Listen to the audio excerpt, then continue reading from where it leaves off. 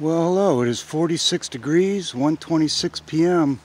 Sunny blue sky, a little cloud there. Many times I drive past this Everett Road covered bridge and don't stop. I've been here many times. I don't have to stop every time. I wasn't planning on coming here today, but I thought, well, maybe I can get it with a few fall colors. I have, of course, in the past, but around here most of the leaves have fallen. But it's a beautiful autumn day. Look at all the tree debris over here. I'm in the Cuyahoga Valley National Park, November 5th, 2021. The water is flowing nice.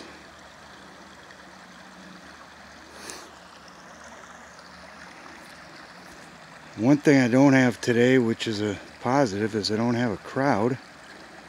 But, so this is the Everett covered bridge. I've got pictures and video here before many times, different seasons, both sides of the bridge, both sides of the river or creek, stream, whatever. But as you see, around here, most of the fall leaves have fallen. I'm trying to hit a few spots today. My main goal is Monroe Falls Metro Park. I might stop at Brandywine Falls. Again, I've taken pictures and videos and visited there many times, but maybe I'll get it with still some fall leaves hanging on or something. But again, I've gotten that in the fall as well in different seasons, winter, summer. Anyway, there is a nice reflection in the water today. I have a bright sky today, so any waterways, ponds, lakes, streams, rivers, creeks, etc. are going to have nice reflections in the water.